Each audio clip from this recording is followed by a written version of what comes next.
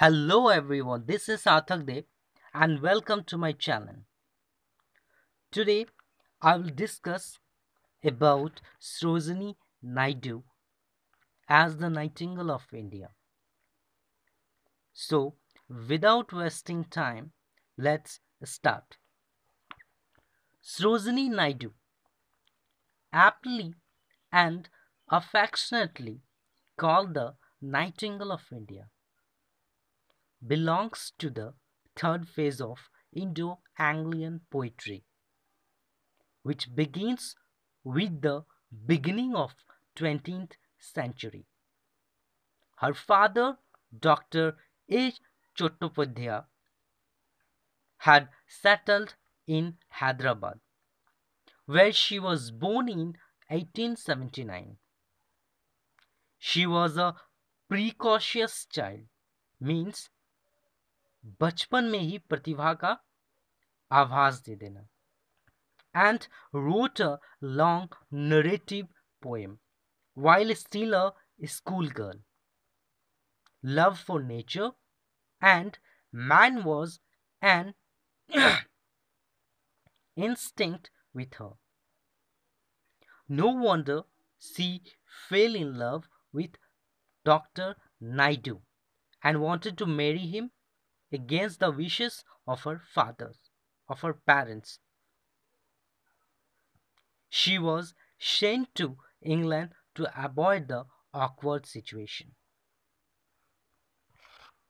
As a student in England, she came in contact with great English scholars A.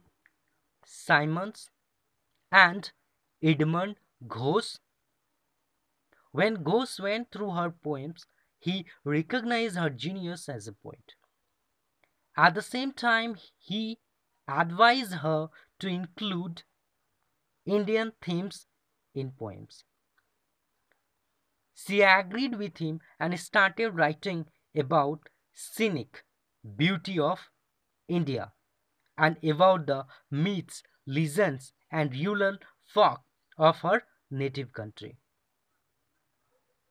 Her early poems were so beautiful that she became a more famous Indo-Anglian poet than Tagore and Aurobindo, who were senior to her. Now I will discuss about her works. Then her works, the lyrics, songs and other poems of Sarojini Naidu were published in 3 volumes.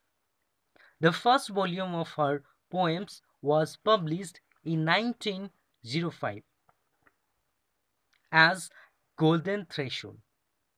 So, Golden Threshold.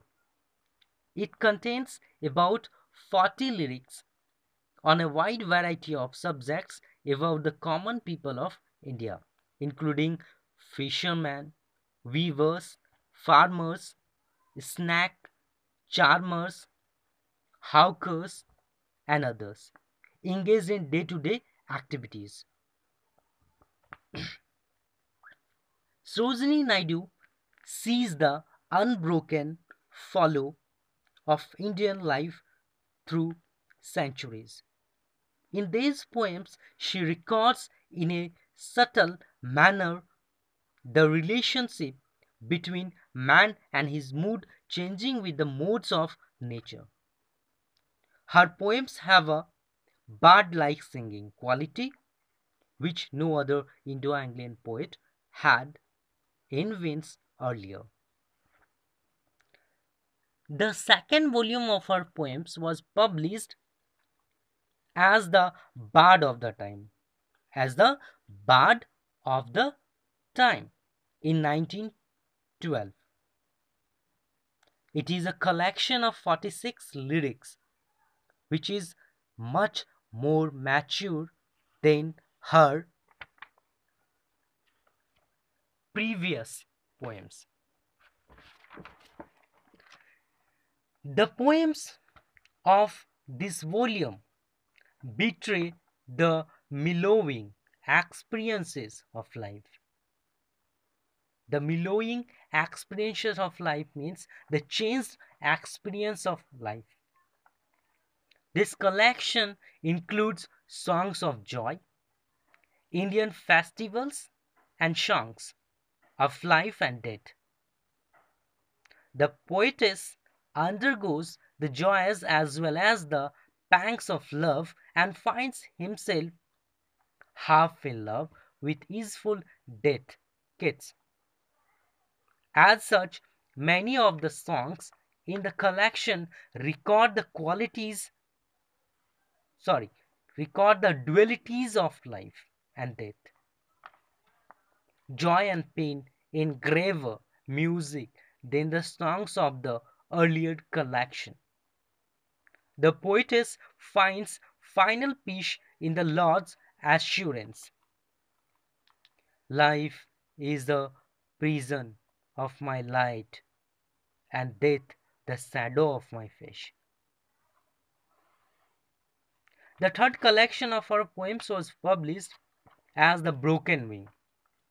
So, as The Broken Wing in 1917. This volume comprises 61 lyrics which are permitted with the spirit of India. Permitted means vyapt. Many of the poems in this volume convey her personal longing and disappointments. This volume includes songs Kali, Lakshmi and Lord Krishna.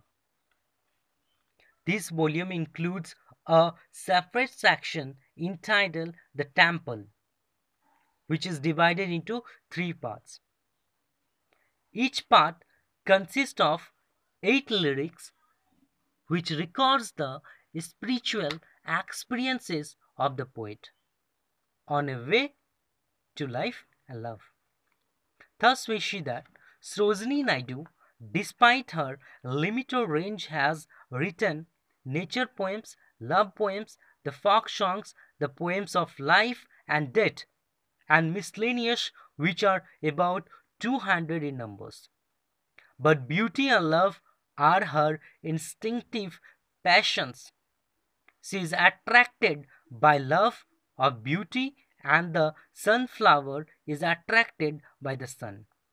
After 1917, she almost stopped writing poems.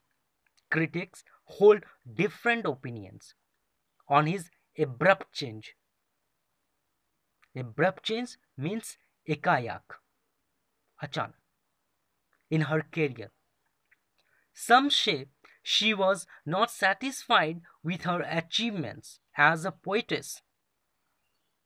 Others are of the opinion that with Gandhiji, she found herself in the thick of struggle for independence. Whatever be the reason, she remains one of the most lovable of Indo-Anglian poets, who revealed the inner spirit of Indian traditional life through her beautiful songs. Her poems are influenced by the lyrical follow of Shelley and visual and auditory imagination of kids. Now, I will come to the conclusion. In recent years, there has been unthinking and unjust comments on the poems of Sarojini Naidu. The context of the modernist poems of Eliot and his followers, which influenced the so-called new poets of Indo-Anglian poetry. Of course, the poems of Sarojini Naidu do not fulfill these criteria. Moreover, her poems lacks intellectual and philosophical depth and range of Aurobindo.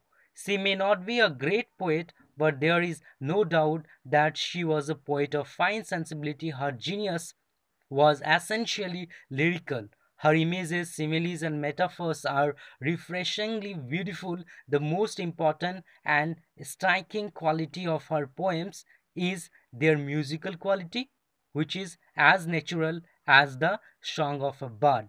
As such, she has rightly been called the Nightingale of India. That's all. Thank you very much for listening me. Hello.